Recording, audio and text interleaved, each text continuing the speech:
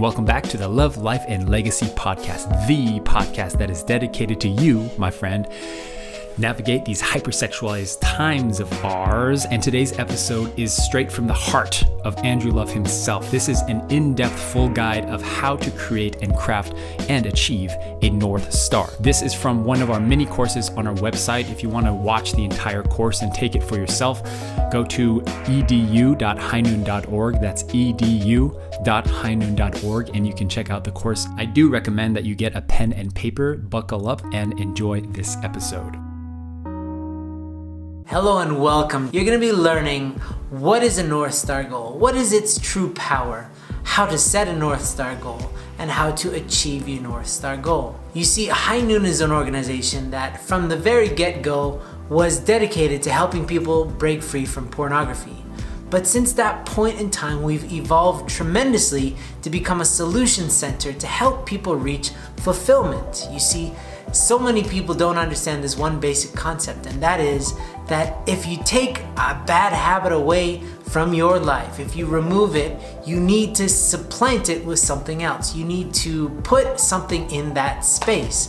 And if you don't, another bad habit will creep up for sure. The point is, a North Star goal helps you to identify exactly what that thing is that you would like to do. We are pretty good as people at identifying all the many things in our lives that are not working or that we don't like. But it's hard to get really specific about the things that we really want.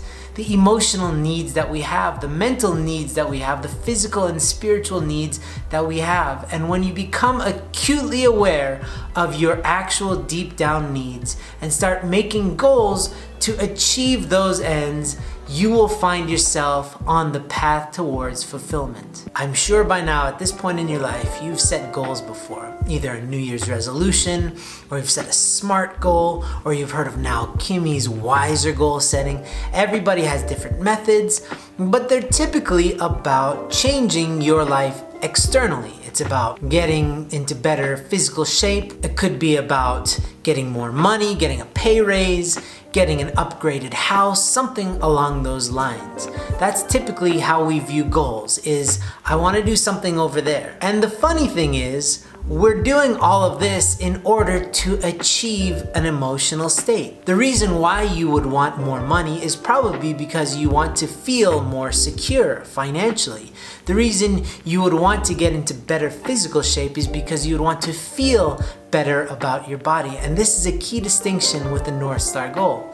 It is starting with the feeling. It's an internal goal. You see, especially in the realm of sexuality, most people are very reactive. They don't know how sexuality is correlated with their emotional or mental or spiritual or physical state. They just either are feeling sexual or they're not. And because of that, they have many blind spots and they end up doing things that they don't quite understand with their sexuality. But what we've seen here at High Noon is that the more somebody is whole and fulfilled, the less likely they are to do something self-destructive.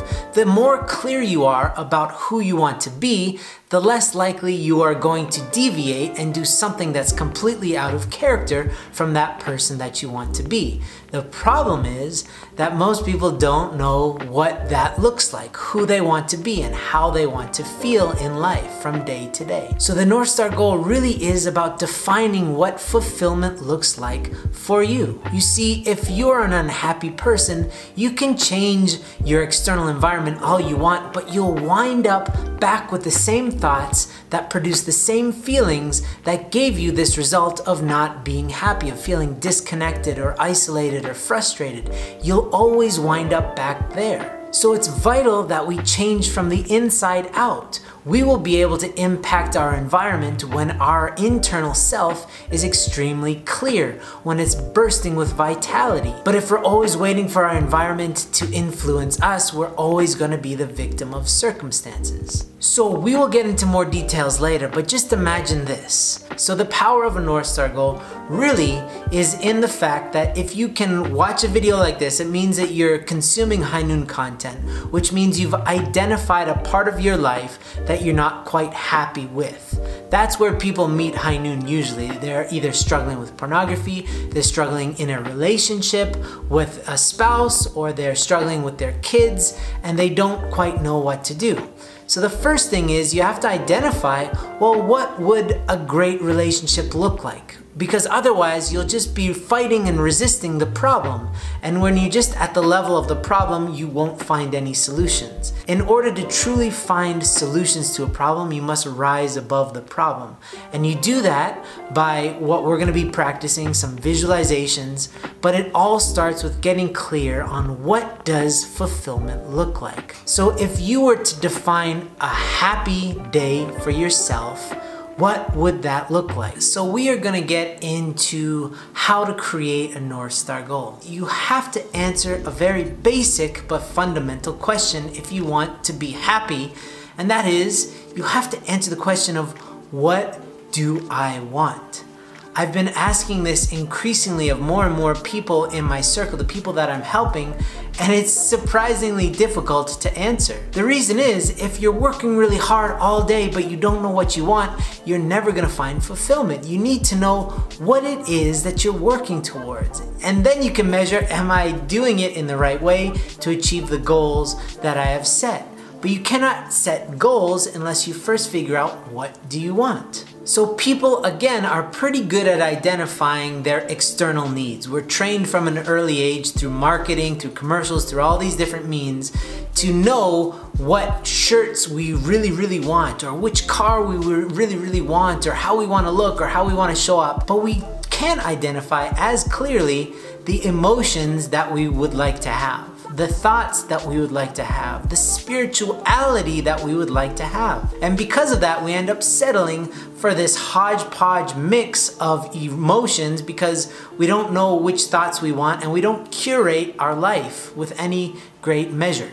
So I would like to propose this idea that it is absolutely possible to choose your thoughts, to choose the thoughts that you would like to have, the ones that will support a healthy and vital mindscape, and choose the emotions that you would like to have, and to choose the spiritual connection that you have with God, with the world around you, with life itself, and how that would feel in your body. Now we're gonna do a visualization quickly, and I would assume that you're closing your eyes, but you don't have to. Whatever you want, it's you and your phone. But I would like for you to stop, looking at any other screens and just focus on this one exercise. It is created to help you get clearer about what it is that you truly want. Okay, so if you can close your eyes, it will help to kind of let your imagination wander. Now in your mind's eye, I want you to start imagining the perfect day. It's not a perfect day because you're on vacation, because you're escaping your life. It's a perfect day even on a Tuesday. You're still doing day-to-day stuff. It's not special in the external sense. It's special in the fact that you are just feeling so good about life. So I want you to think, in this perfect day, what time do you wake up? How does it feel to wake up that time feeling so excited about your day? Feeling so optimistic about the possibilities that lie ahead? Out of bed, what are the first things that you do that bring you so much joy and fulfillment? Is it exercise or stretching? Is it meditation or prayer? What are you eating? What are the foods that you eat that make you feel strong and healthy, that give you power and energy and clarity? What does it feel like in your home environment? If you have other people living with you, what is it like to speak with them with such joy in your heart? How are they reacting to your great mood? What positive impact are you having on the people in your life? What does it feel like to leave your house knowing that it's going to be a wonderful day because you are a powerful child of God? Going to school or work, what does it feel like to just simply be en route? Nothing special is happening, but you just see the love in people's eyes. You see how wonderful this world is. If this is truly a powerful day, how much time are you spending by yourself, deeply in focus, working on the things that you're passionate to work on? And how much time is spent in collaboration, and in conversation? Throughout your day, how much are you stopping to rest and think and to laugh and to pray and to connect? What kind of foods are you eating? If you were just filled with energy and vitality, what would you be doing throughout your day? And in the evening time, as you're coming back, how are you eating dinner? Are you by yourself just celebrating life and the delicious food that you have, or are you with other people? How are you talking and conversing? Is it serious and you're having a really deep, amazing, insightful conversation, or are you laughing and very jovial? And as you're winding down, what are you doing at night to go to bed knowing that you just had the greatest day? Are you going to bed early? Are you going to bed later? Are you reading? Are you meditating? Are you praying? What are you doing to allow you to really close this day with such intentionality and perfection? Now, if you're closing your eyes, please open them. The purpose of this exercise is to help you identify what a perfect day would look like, how you show up, the type of thoughts that you would have, the type of feelings that you would have, because that will start to inform your decisions that you make from day to day. When you set your North Star goal, which we're going to get into in the next video, this will be your informational foundation. It'll be the necessary data that you have to start writing down your North Star goal. Please understand that I do this multiple times a day. I try to get everybody in my groups that I help to do the same. When you visualize that future version of yourself, you get to experience the emotions of that future now in your heart, and it changes how you make decisions. When you're stressed out, when you're angry, when you're frustrated, you make decisions that are closed-minded and closed-hearted. Your best self is not accessible in that state. So in order to make better decisions, you can go into your mind and say, well, what would I look like if I was at my best? And you can start to feel that. You loosen up your mind, you loosen up your heart, and you can get back to being that person. This is a very valuable exercise that I would recommend trying constantly throughout your days to remind yourself of the person that you want to be. Hey, just a quick interruption to tell you about the 40-day high noon challenge. If you're trying to find a way to start living a high noon life today with no shadows and create a radiant blessing, then this simple challenge is for you. We will send you daily lessons from our team that will keep you motivated on your journey. It's totally free, guys, and you'll get constant content directly to you. Just sign up today at highnoon.org/challenge. That is highnoon.org/challenge. All right, back to the show. All right, so in this video, I wanted to get into some details about how to specifically write the North Star goal. You see, it should be very clear and concise, and it should trigger some positive emotions every time you relate with it. Throughout your day, you'll notice that regardless of how focused you are in the morning and you set your intentions, today's gonna be like this, at some point, you start to drift away. Either you zone out or you start making some decisions that are counter to your actual goals. And the North Star goal serves as a reminder to snap you back into remembering why you decided to make those intentions in the first place. It should be a short thing that you can say that is like a slap in the face. See, a lot of people, when they have their phones, they pull them out unconsciously and they start just mindlessly drifting through outer space. You don't know why you're there, you don't even remember how you got there, and so you are at the mercy of your circumstances. But when you have a North Star goal, and let's say it's to be very emotionally connected to your environment and to be mentally crystal clear, when you start doing anything unconsciously, if you have a relationship with your North Star goal, it starts to feel a little bit strange to go back into this old habit because you start to observe, wait a second, I'm pulling out my phone. I'm not living very intentionally right now. This is not very crystal clear of me. So do I want to do what I'm about to do? And a lot of times we don't ask ourselves this question. And even if we do, like, should I look at my phone? You have nothing to measure that action against. Your North Star goal, you can measure everything against that. Should I take out my phone? I don't know. What do I need to do on there? Do I need to do some banking? Yeah, that makes sense. I'll get in, I'll get out, I'll do some banking. Oh, I'll write an email, or I'll write a social media post, and then I'll get out. But if you're drifting in there, it starts to become crystal clear. clear because that is not in line with your North Star goal. So I have a couple of examples of North Star goals that have been very impactful for the people that use them. The first one is to build empowering relationships. You see, with this person, they really felt isolated in their life, and they really felt like they didn't have a lot of strong connections with the people in their life. And at the end of the day, they felt lonely and empty, and they filled that void with pornography. And so his decision was, I want to build empowering relationships. The funny thing about this situation is that soon after creating this North Star goal, he started realizing that his life is filled with amazing people. He was just not connecting with them in any deep and meaningful way. He was very transactional with his relationships, which he was learning from porn, which is very much a transaction. There's no heart and soul in porn. It's all a transaction. And that was filtering into his life.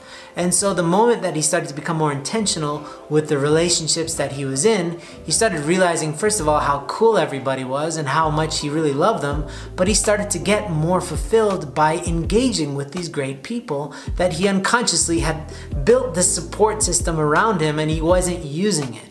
So that was a very powerful North Star goal. So the original video got cut off at some point, we don't know why, so I'm re-recording the second half of this video just to make sure that it's perfect. I have another example of a North Star goal for you, and that is becoming a more trustworthy and confident me that I can be proud of. So you see, what you want out of a good North Star goal, what it should really be, is very concise and very powerful. Something that reminds you of who you're committed to being so that you can get back on track. Life isn't about perfection, it's about alignment. Are you aligned with being the person who you want to be, thinking the thoughts that you want, having the emotions that you want, doing the actions that you choose? And a life of intentionality leads you to the person that you choose to be.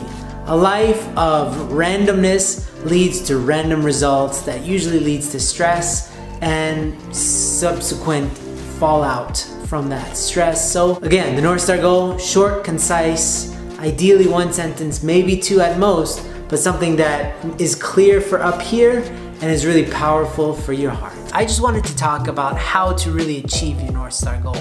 You see, in High Noon, we really promote this idea, this window of time of about 90 days, because it's a very powerful amount of time. It's the same length as a season, as a quarter of a year, right? So in a season, so much happens. In a summertime, in a spring, in a winter, or fall, so much takes place in a person's life. So within that span of time, you're able to make massive leaps of transformation, but it's also a reasonable amount of time. You see, when we set lofty 5-year, 10-year, 20-year goals, we have this mechanism in our brain that kind of thinks, well, everything's gonna work itself out later, and we kind of kick the can down the road. We let things go on a little bit too long. There's no sense of urgency or immediacy. But with 90 days, it's long enough to have a lot of change and transformation, but it's short enough to know if you're off track, if you're gonna make your goal or not. And so what it allows you to do is to step by step create a new normal. That's the purpose of a North Star goal, is that if you're clear about the person that you want to be, the thoughts and feelings that you'd like to have, then every day for 90 days is you practicing being that version of yourself so that it becomes more and more and more normal, so that that becomes your eventual default mode. Let's say it's something about, I want to be a very peaceful person who doesn't get angry at my environment. Little by little, you'll be able to practice what to do when that anger starts to rise up, and you'll notice that that anger has less and less power the more that you're able to identify it and choose a different emotion. And all of a sudden, you have control over that anger. It's very much possible, but that 90-day window is really important. So please, we ask that you really try to set a new North Star goal every 90 days. And if you would like to repeat your North Star goal or go deeper with your North Star goal, then start the same North Star goal but with a new and fresh energy. Because a lot of times I'll see people just continue the same North Star goal with the same energy, and they don't really have that same kind of give and take energy, that powerful energy that comes with having a strong, clear relationship with an internal North Star goal. So in order to let go of your old bad habits and adopt new habits, we really recommend having a clear, concise, and emotional-based North Star goal that you practiced for 90 days and let that become your new normal. That's the end of this course. I told you it's gonna be short. I hope it was very helpful. By the end of this, you should have a North Star goal. Test it out, what it's like to have an internal goal. It's really life-changing, it's life-giving. I hope it really helps you to get the fulfillment that you're seeking after. Hey, did you know that our team wants to do more events? Well, if you want to bring the High Noon message to your community or group, then let us know and we'll try to work something out. There's a simple application that you can fill out right now at highnoon.org/invite, and one of our team members will get back to you to see what's possible. That's highnoon.org/invite. All right, see you in the next episode.